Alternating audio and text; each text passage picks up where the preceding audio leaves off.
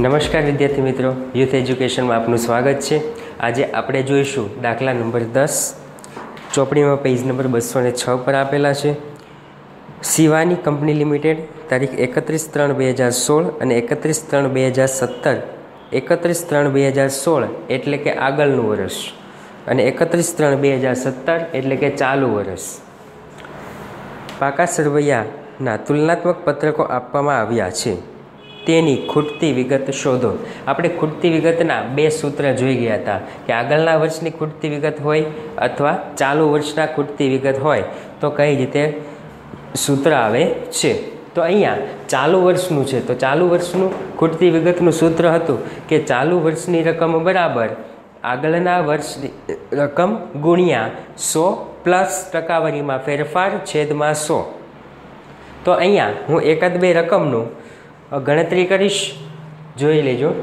તો કે આપણે આ રકમ મેળવવાની છે 31/3/2017ની ઇક્વિટી શેરની રકમ મેળવવાની છે।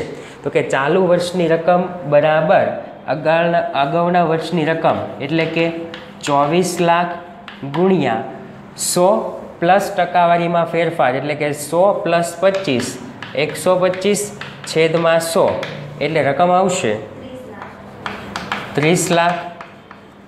તો અહીંયા લખશું 30 લાખ। ત્યાર પછી નીચેનું જોઈએ તો કે 12 લાખ ગુણ્યા 125 ભાગ્યા 100 એટલે રકમ આવશે 15 લાખ। 10 લાખ ગુણ્યા 120 ભાગ્યા 100 એટલે રકમ આવશે 12 લાખ। 12 લાખ ગુણ્યા 100 પ્લસ ટકાવારીમાં ફેરફાર એટલે કે 125 ભાગ્યા 100 એટલે રકમ આવશે 15 લાખ। 2 લાખ ગુણ્યા 105 ભાગ્યા 100 એટલે રકમ આવશે 2 લાખ। 10,000। 60 લાખ ગુણ્યા 123.50 ભાગ્યા 100 એટલે રકમ આવશે 74 લાખ 10,000। હવે આપણને નીચે મિલકતો આપી છે, એમાં બિનચાલુ મિલકત અને ચાલુ મિલકત આપેલી છે, દ્રશ્ય અદ્રશ્ય મિલકત। હવે અહીંયા આપણે દાખલા નંબર અગાઉ આપણે જોઈ ગયા હતા, દાખલા નંબર 8। દાખલા નંબર 8માં જેવી રીતે હતું એવી જ રીતે આપણે કરશું। 32,10,000 માઇનસ 2,10,000 એટલે રકમ આવશે 30 લાખ।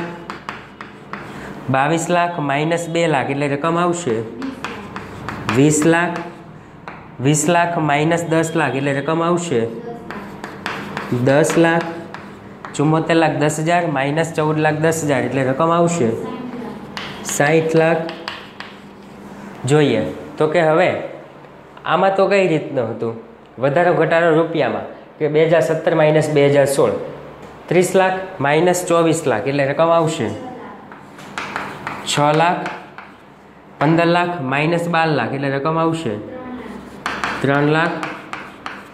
12 લાખ માઇનસ 10 લાખ એટલે રકમ આવશે 2 લાખ। 15 લાખ માઇનસ 12 લાખ એટલે રકમ આવશે 3 લાખ। 2,10,000 માઇનસ 2 લાખ એટલે રકમ આવશે 10,000। 74,10,000 માઇનસ 60,000 60 લાખ એટલે રકમ આવશે 14,10,000। ત્યાર પછી હવે ટકાવારી તો કે 2,10,000 ભાગ્યા 30 લાખ ગુણ્યા 100 એટલે રકમ આવશે 7। 2 લાખ ભાગ્યા 20 લાખ ગુણ્યા 100 એટલે રકમ આવશે 10। 10 લાખ ભાગ્યા 10 લાખ ગુણ્યા 100 એટલે રકમ આવશે 100। 14,10,000 ભાગ્યા 60 લાખ ગુણ્યા 100 એટલે રકમ આવશે 23.50। Thank you.